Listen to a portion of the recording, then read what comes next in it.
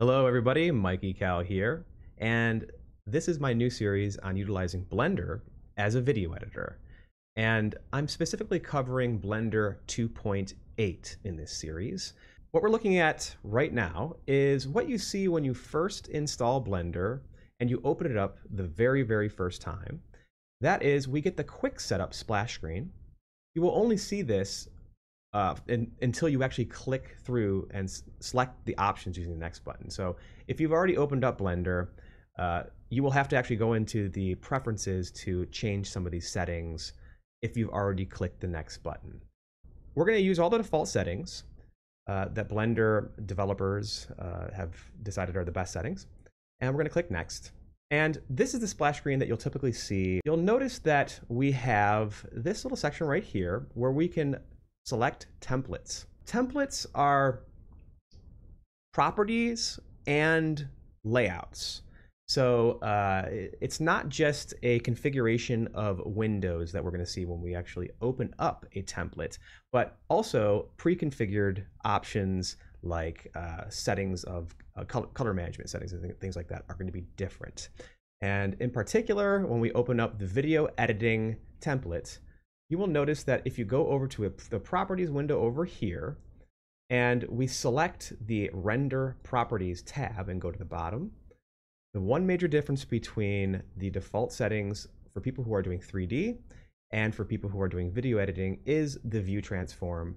The view transform for video editing is set to standard, whereas it is set to Filmic for people who are creating 3D visuals and stuff like that. Now, there's not really a reason to use the Filmic option for most people who are just doing video editing, and that is why the Blender developers have selected standard view transform instead of the Filmic option, which is a superior color option for people who are doing 3D. But here's the thing. I want to be able to come into the Blender program and get right to editing. I don't want to have to click on a template and I don't want to do any extra steps. So what we're going to do is we're going to convert the general template, which is the template. If you can see the templates if you go to File, New.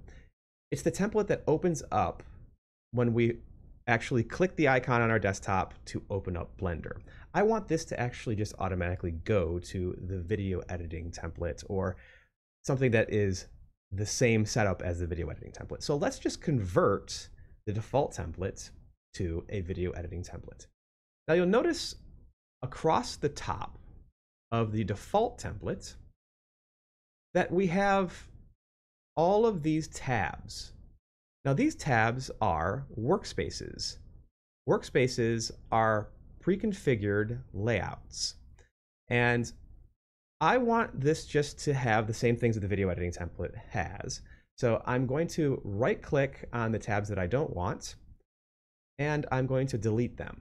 So we're going to keep the rendering tab because that one is available to the typical video editing template, but I'm going to delete the rest of these. Let's just go through these.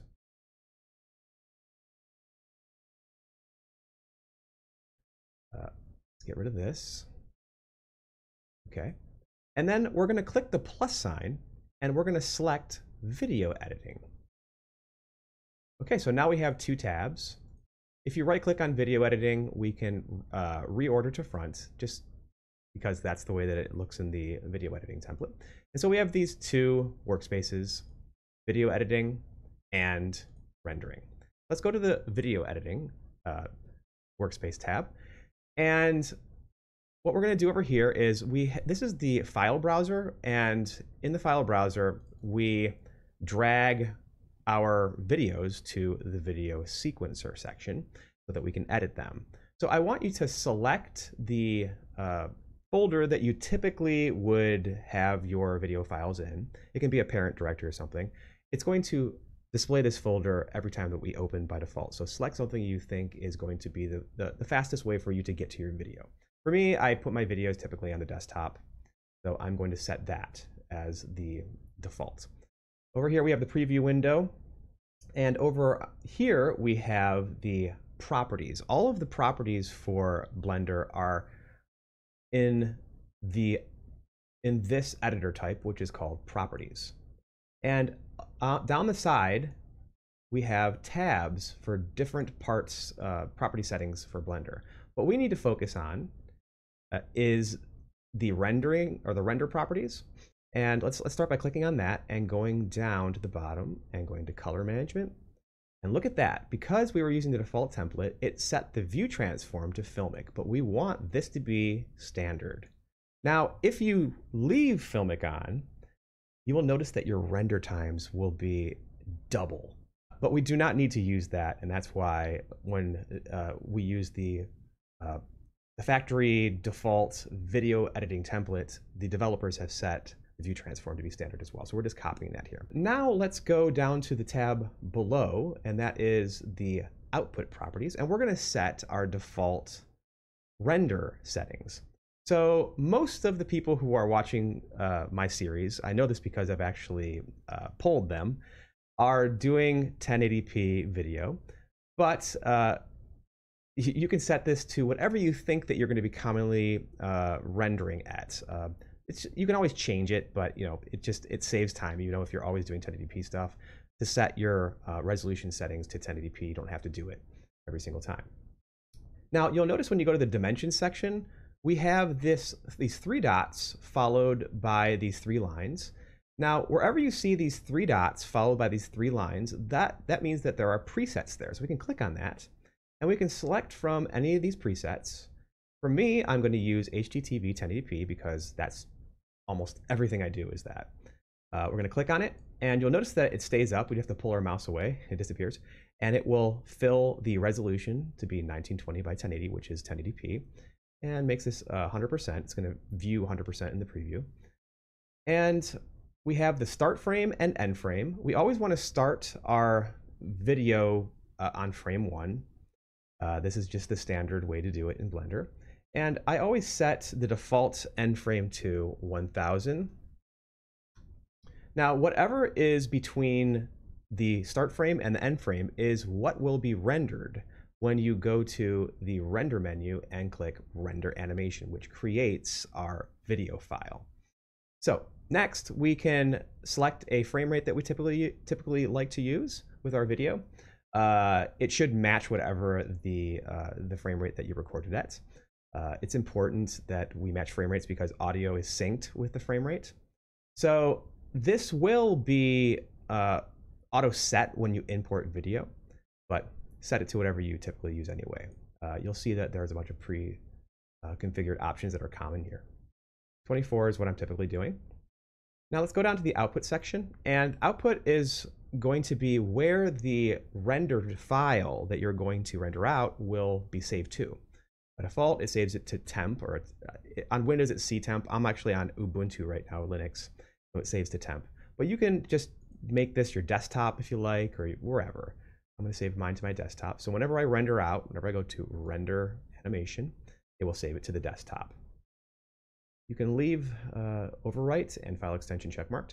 And we're going to go to file format, and we are going to select FFmpeg video. Now, Blender uses an open source transcoding program called FFmpeg to do all of the video and audio encoding. So we have to first select it so that we can get access to all of the encoding options for FFmpeg. Now, when I expand the encoding section, you'll notice that we again have one of these preset icons, the three dots with the three lines. You can click on that, and you can select one of these presets. I would recommend for most of the people that are watching this who are creating videos for platforms like YouTube or whatever, that the standard is H264 in MPEG 4. Let's select that and move our mouse away. And that has selected a video codec of H264. And let's change the output quality to be high quality or perceptually lossless. I mean, obviously, perceptually lossless is going to make a bigger file than high quality, but I'm going to do high quality. And the encoding speed is how much time will the encoder take to analyze the video to compress it. The longer the time that it takes, the more optimal it can be in shrinking the file down to a smaller size. But I find that we really want to balance between those two. I use good instead of using the slowest. Slowest would give you the smallest output file. But I've noticed that it's generally not that big of a difference. I'm going to use good. The keyframe interval should be set to be half of whatever your frame rate is. This is according to YouTube's recommendation. So my frame rate typically is 24 frames per second. So I'm going to set my keyframe interval to be half that, which is 12. And YouTube also recommends that you use max B frames of 2. We're going to set that to 2. If you like, you can just leave it at 0, play around with it, but this is just based off of YouTube's recommendation. And we want to have audio with our video typically, so we're going to use the AAC option. And pretty much the standard is going to be an MPEG 4 file with a video codec of H264 and an audio codec of AAC. That's a pretty standard, a standard file for media on the internet. And the bitrate you can set for the audio of 192. And that should be all that you need there. Let's scroll back up to the top. Everything looks nice here. Now let's go to our property settings. So to change some of the other things that the look and the feel and things like that. So let's go to the edit menu and go down to preferences. And here we're going to go through these tabs and change the things to just change the look and the feel and stuff like that. So I am going to be changing the resolution of the Blender program from 1 to 1.1, and you'll notice as I hit enter, it's going to kind of make everything blow up just a little bit. You can obviously left click on it and drag and make it as big as you want, but I find that 1.1 is what I prefer. I also use a line width that is thick. Now you'll notice when I'm going to switch between thin and thick so you can see why. So when I make it thick, you'll notice that between these editor type windows, so each of these little drop downs will select an editor. This, for example, is the file browser editor. This right here would be the editor for video sequencer, and this would be an editor for properties. You'll notice that when I select thick and switch it between thick and thin, it spaces that area out much better when it's thick. And it makes it easier for me to do things like copy the window. So for example, I went to this top corner of this editor type and I left click and pull down and it makes a copy. So you can actually create your own layouts this way. So it just makes it, I hit escape to actually undo that. It makes it easier for me to actually change my layout on the fly if I like. I keep going to edit and preferences to bring this back to the forefront. So we're going to use resolution scale of 1.1. We're going to use a line width of thick. I no longer need to see the splash screen every single time I open up, so I'm going to actually disable the splash screen from popping up. And we're going to go down to the editors section here inside the interface tab here. And we're going to go to the temporary windows. And this is something that changed from 2.7. And that is when we're rendering, do we want to display it in a new window or do we want to just see a status bar showing the render happening? I've always felt that I don't want to waste like CPU time doing things that is not necessary. So I want to use the option for render in to keep user interface, which what it's going to do is when you go to and hit the render animation option to render out your final video, it's going to just show you a status bar that will say it's 30, 40, 50, 60, 70% complete. And we're not going to waste any compute cycles displaying stuff to the screen. So you can leave file browser in new window, but to make sure render in is set to keep user interface. Now, the next tab on the left that we want to go to is going to be the system tab. Now, up at the top, we have the cycle render device. You don't really have to set this. You're probably going to want to have this set up for if you're doing something in the 3D part of Blender. For me, I have an NVIDIA GPU, so I have the option to use CUDA. These two other options are for different GPU types. So you may have an option for those. You can turn them on if you want, but honestly, this feature is not really going to be used for 99% of you who are doing video editing. So I just leave mine on to use my GPU if I'm doing 3D rendering. We're going to go down to the memory and limit section, and we're going to go to the sequencer cache limit. And what I do here is I have 16 gigs of RAM. So I'm going to give 80% of the RAM that I have to the cache. For one, what it does is it will cache the video that is in our sequencer so that it can play back at a more constant frame rate. So I'm going to set mine to be 80% of 16 gigs. So the way we do that, you can set it exactly as I do just by doing exactly how I do this, which is 16,000 times, which is shift, the number 8 gives you that asterisk, which is a times, and then 0.8. And what that is saying 16 gigabytes times 0.8 means give me 80% of that, and that equals 12,800 megabytes. So if it was 32, it'd be 32,000 times 0.8, give you 80%. You can play around with giving 75% or 90%. I always try to reserve some of my RAM for the whole operating system to run. I don't want to give everything to Blender. Now, I'm sure that the operating system probably would prevent that from happening, but it's always good just to make sure that you're not over promising things to Blender. So 12,800 is going to be reserved for the sequencer cache. And I think that the other options, defaults are all fine. I'm going to go to this little icon down here, this 3 lines, and you'll notice that the check mark for autosave preferences is on. We'll leave that on. What it does is that if you open up this window, you don't have to actually click the Save Preferences button. We're going to do that anyway, but you just have to change it, and then it automatically saves as soon as you change it. So that's all that we need for the preferences.